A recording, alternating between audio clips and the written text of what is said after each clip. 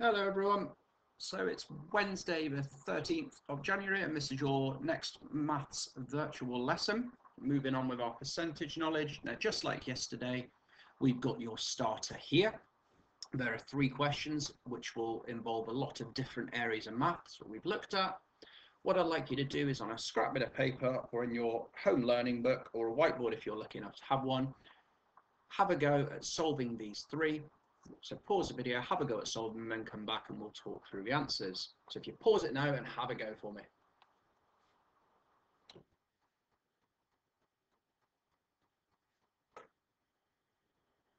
Okay, so we should be back now and we can talk through the answers to these. Some of them took, especially 3, took a little bit of thinking about.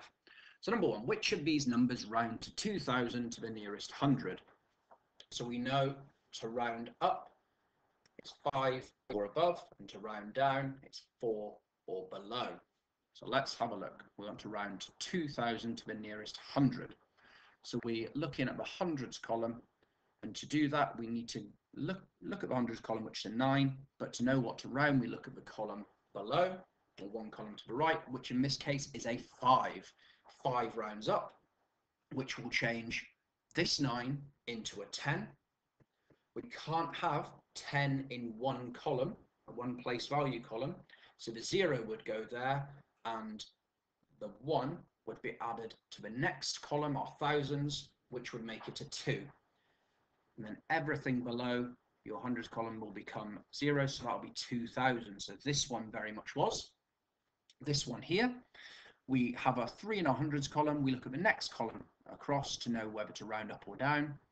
That is a 1, so we would keep the 3 as is, and these 2 would become zeros here, so it wouldn't round to 2000. This one here, we've got a 0, but the 9 rounds up, but this would only change back to a 1. And so it'd be 2100, it would not round to 2000. This one here, if we have a look, that's a 0, but this is a 4, which means we round down, which means the 0 stays as it is, but the 4 and 5 become zeros, making this 2000. So the 2 that rounded to 2000 nearest 100 were 1950 and 2045. Question number 2, what are the missing numbers? So 6.4 equals 1, add something. So you could have just done this in your head. You could have taken the 1 away from 6.4, and what you're left with is going to be the missing box. But whatever way you did it, it's 5.4. So 1 add 5.4 is 6.4. Then we have 3 2/5 equals 1 add something. Now it didn't give you the option for a mixed number here, so it was wanting the improper fraction. Okay, so again, what I would do is I'd take the 1 off the whole number, so you'd have 2 2/5, and when you work out, so 2 wholes in terms of this would be 10/5, and then you add the 2 that's on top for 12/5. Question 3. Annie has a 1 meter piece of wire. She cuts the wire into 2 pieces. She uses the smaller piece to make this rectangle. So the smaller piece of wire to make this rectangle. 14 by 4. Okay. So we've got to work out the whole perimeter of it, how much wire we'll need. We need 2 lots of 14, 2 lots of 4, or we can do 14 add 4 and times it by 2, whatever you want to do, but it's 36. So we've used 36 centimeters of the wire. She uses the other piece of the wire to make a square. What is the length of one side of the square? Now we know all the sides of the square are going to be equal. We know we've used 36 centimeters of that wire already, and we know we had a meter of wire to begin with. A meter of wire in centimeters, because we want to make it all the same unit, would be 100. And then we want to take away what we've used already, so we know what we've got left to make this square. So for 100 centimeters for the whole piece of wire, take away the 36 we've used to make the rectangle, leaves us with 64. We've got 64 centimeters there. Now we need to go to our shape knowledge. Every side's the same, so we're going to share them out equally, the wire on each side, and we know that a square has 4 sides. So 64 divided by 4 leaves us with 16, meaning every side of the square will be 16 centimeters. This is incredibly wrong.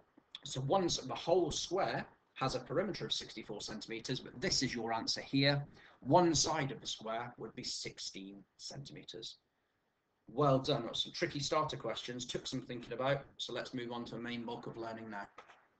So the learning intention is to convert between fractions, decimals, and percentages. So we're looking to use all three of fractions, decimals, and percentages today, not just the ones we've been looking at, fractions and percentages.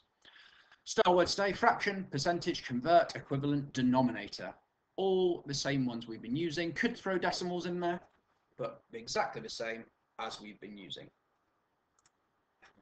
So let's look at the method we're going to use today. So if we've got a percentage, 25%, and we know we can use that to make a fraction, putting it over 100. We know we could simplify that fraction, but we're going to keep it as that 100 because it's going to help us make the decimal. Now this also means, this fraction also means 25 divided by 100, because as we learn in term 2, that line, which we could not discover the name of, I remember we looked for ages, that really means divide. Okay, that line really means divide. 25 divided by about 100, and we can use that to help us find our decimal. So here's the percentage, 25%. Here's the fraction, 25 over 100. This here, 25 divided by 100, helps us to find the decimal. Now, when we divide by 100, we know we're going to do that decimal point jumping method. So we remember when we jump the decimal point because of how many zeros?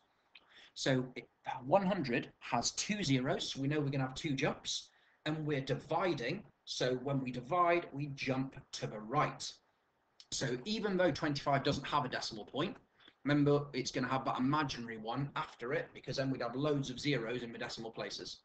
So that imaginary decimal point is there, and we're going to make 2 jumps to the right. So one jump would put it between here and give us 2.5.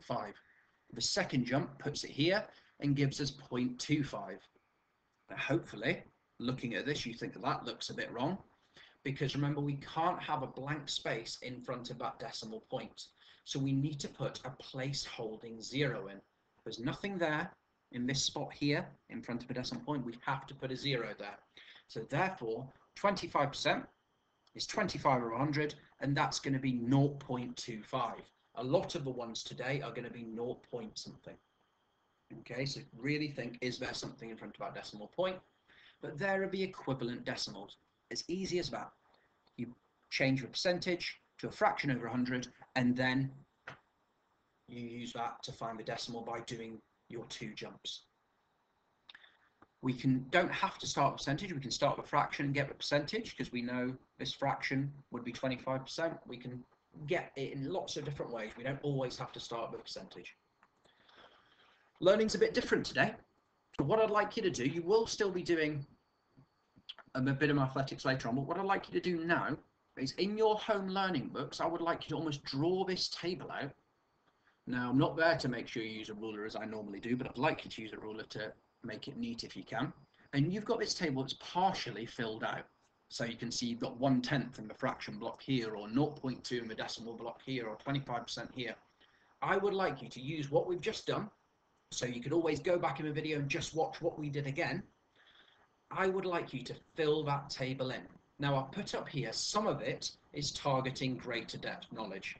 So do not panic if you get to some parts of this table and you think, I have not a clue how to do this part. That's okay.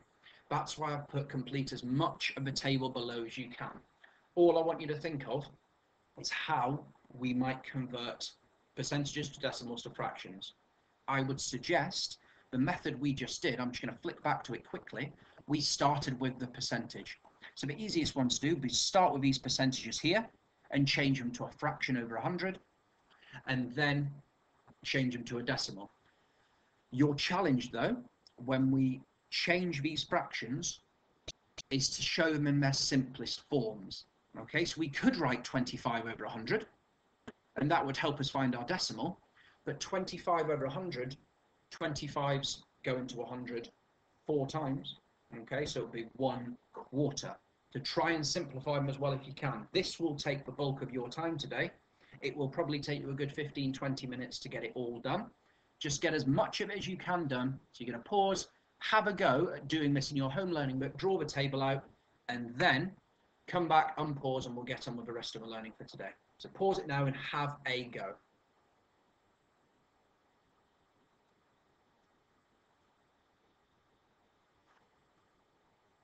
Right. So here are your answers. Now, all of these are shown in simplified form. If you've got, for example, 25 over 100, you can have it. That's okay. So if you've got 30 over 100, that again is okay. 40 over 100. If you've got them over 100, that's fine. There's your decimal answers. If you put the 0 afterwards, so 0.30, that is fine. You still get the mark. And percentages are there. So have a look at this table. I'll leave it up for, well, I'll tell you what, you can pause it to do your answers, so we're not all waiting. So you can pause it to do your answers, have a pause and an unpause when you're done, and we'll carry on.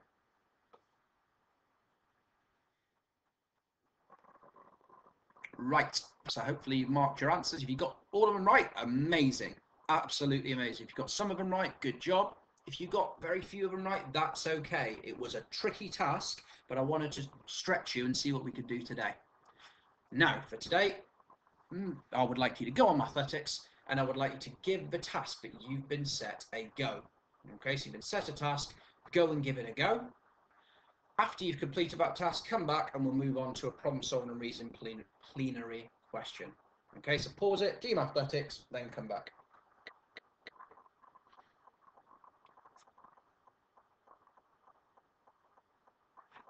Perfect. What I'd like you to do now is to fill in the missing numbers in this problem. So we're given some of the information, but not all of the information. Okay, so we're given 60%. This is probably the most useful part, because from that 60% we can find the decimal, which goes in here, and then the decimal, which goes in here, or using percentage, we can find the fraction. Now notice it's given in fifths. Normally our method would be to put this over 100. You can still do that, but don't forget to simplify it to get what goes in here. So have a go in your home learning book, give it a go, pause it, have a go, then come back and we'll talk through the answers.